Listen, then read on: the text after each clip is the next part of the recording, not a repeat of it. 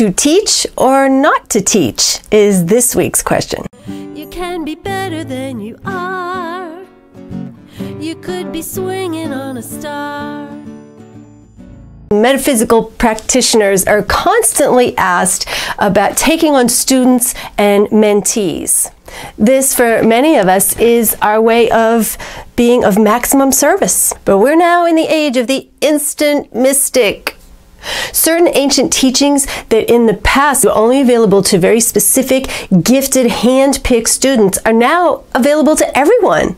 And this is awesome. However, when it comes to teaching, there is a risk that we take on with students and mentees. And that risk is that many of you do not want to put in the time and the effort that it takes to learn some of the practices. You might take a few classes and feel you're just ready to take on the world, and you really haven't taken the time to integrate the knowledge.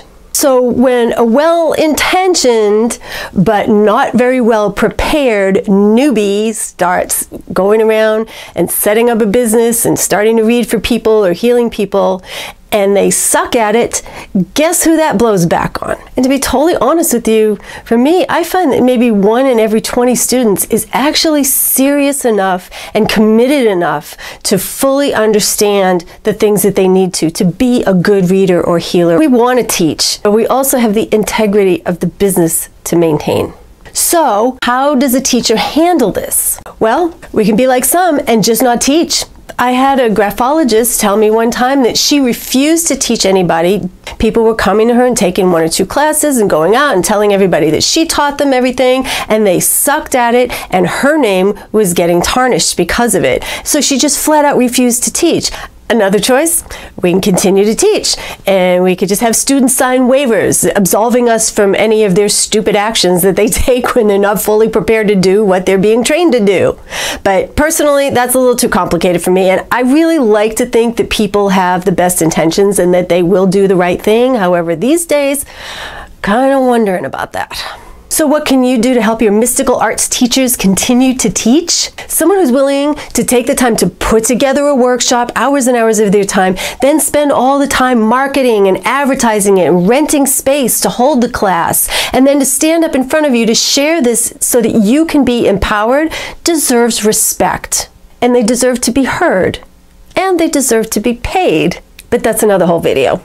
Now, I know I sound like an old person when I say, years ago we didn't have 20 metaphysical classes you could take every week and a whole bunch of stores all around. No, we had to seek out those handful of people who actually knew this stuff. We had to want it so bad that we would go to the ends of the earth to find those teachers. It means something to be taught. And I don't think people understand that today. Teachers are a gift. Another thing you can do is be honest with yourself. Just face it. You may not have what it takes to be an astrologer, a tarot reader, a medium, or a Reiki master. And a good teacher is going to point that out. So don't get your little feelings hurt if your teacher jerks your chain once in a while. Some of my best teachers and mentors throughout my life have at some point or another hurt my little feelings. And I have those people who took the time and the care to be honest with me, to thank for being as good as I am. I think I'm pretty good, and they happen to think I'm pretty good too. Another thing you can do to keep your teachers teaching in this business is always think about how what you're doing reflects upon your teacher. Are you doing something that's going to make them proud? Are you doing something they told you not to do? This is intuitive work. And guess what? The work isn't on other people. It's on you. So be ready, because you're going to change and you're going to learn things about yourself in order to better serve people. So don't be in a big hurry to get out there and start building a client base. Take your time and know what you're doing first. That's the best gift that you can give your teacher.